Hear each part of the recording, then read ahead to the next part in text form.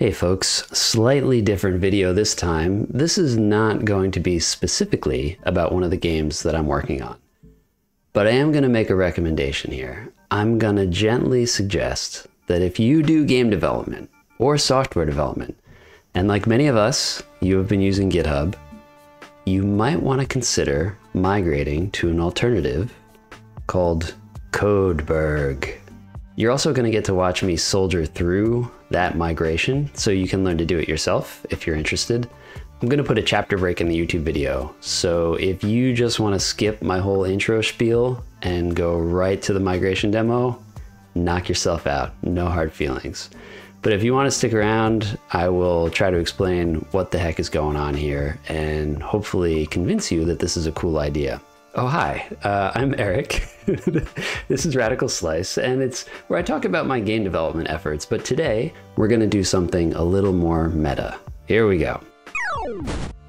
If you don't usually work on software, let me tell you about GitHub. GitHub is a place to both store your code while also serving sort of like a portfolio and also a collaboration platform for programming. It does a lot of different things, and it does them pretty well, I would say.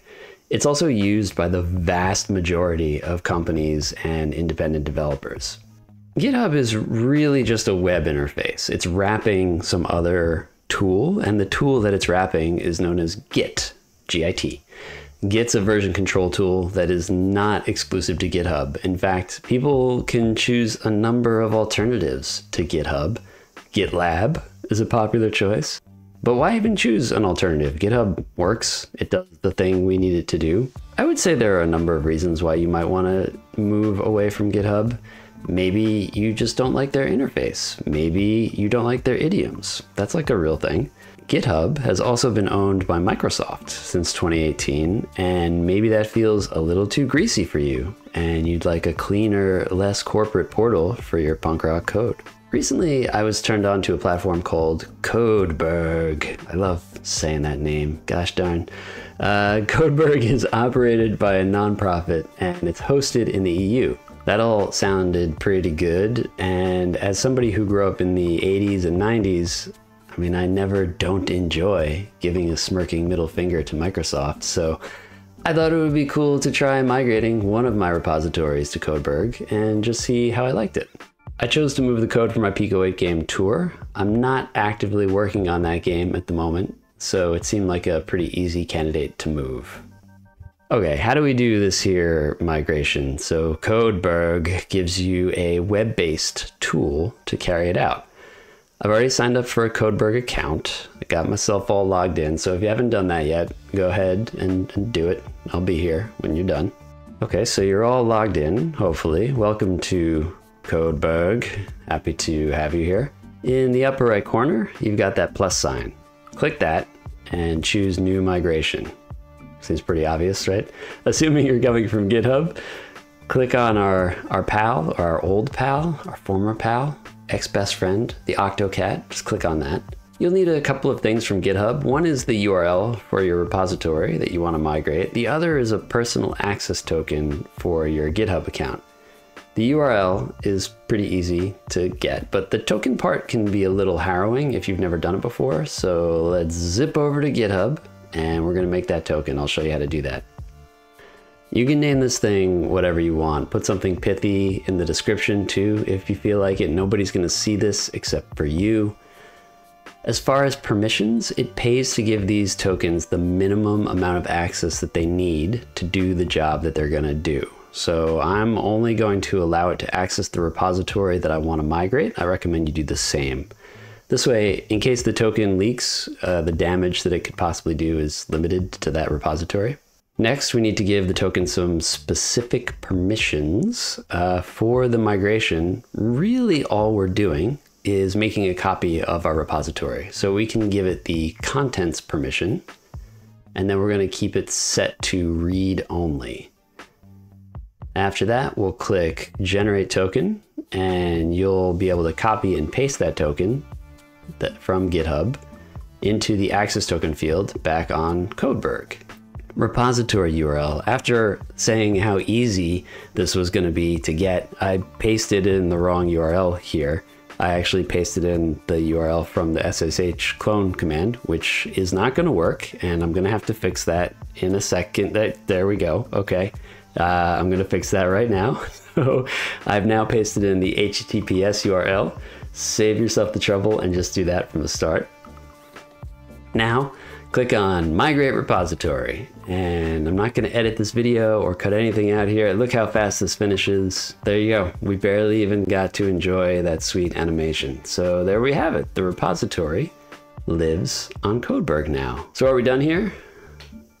I mean, kind of, yes. Technically, you don't have to do anything else. You could probably just reclone your repository and work with that, but I'm going to do a little bit of housekeeping. I'm going to recommend you do the same thing. The original repository still lives on GitHub, and frankly, I don't want to delete it entirely because I've linked to this repository in various places, including YouTube descriptions. I'm not going to update those right away because I'm lazy, but if somebody wants to look at the code, I do want those links to work, right? Like I don't want them to just get a 404. So what we can do is we can archive our repository on GitHub. That gives it some visual indicator to those who navigate there that the repository is effectively inactive. It serves as a signal that they should find newer versions of the code somewhere else. That would be on Codeberg. So let's do that. First, I'm going to add a little warning message to my README file here that's going to tell people they should navigate to Codeberg. Incidentally, this is the first time I've used the little warning callout syntax on GitHub that they include in their Markdown. So that's pretty cool. Thanks, GitHub. That's nice. Also, get hecked. I'm still moving to Codeberg. We'll commit our README changes and we're going to pop into the settings. I'm just going to change the repo name while I'm here because I decided I didn't really want the Pico8 prefix on the repository name anymore. Okay, back to settings. We're going to scroll down into the danger zone and find the archive this repository option. Again, nice little GitHub feature here. They make you type the repo name so that you don't accidentally punch yourself in the mouth by archiving the wrong repository. Thank you again, GitHub. Also, go kick rocks, you're jerks. And we're done. You can see now that there's several little visual indicators that the repository will not be receiving any additional updates. Anybody who comes here should be pretty clear that like, hey, maybe either this repo is completely inactive or it's gone somewhere else. Where could that be? So now the code will just exist on Codeberg and we can just use Codeberg instead of GitHub, at least for this project. I haven't migrated the others yet. Anyway, I hope that was helpful and convincing, I guess.